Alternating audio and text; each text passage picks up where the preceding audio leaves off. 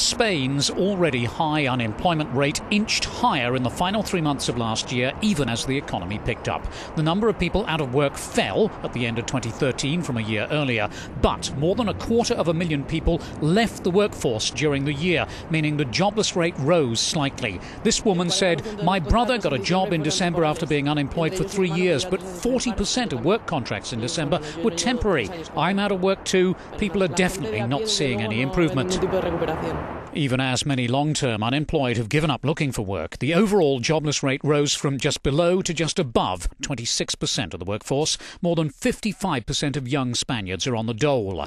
This analyst was upbeat, though, saying, "We believe we're going through a stabilisation process in the jobless numbers. Yes, there are still close to 6 million people out of work, but even so, we see signs of improvement. We think there will be net job creation this year, and it'll be a good year for job creation." Spain's central bank also believes the economic recovery is gaining traction. It thinks gross domestic product rose 0.3% on a quarterly basis between October and December. The Madrid government is forecasting growth of 0.7% this year. Prime Minister Mariano Rajoy has pledged households will soon feel the effects of the turnaround.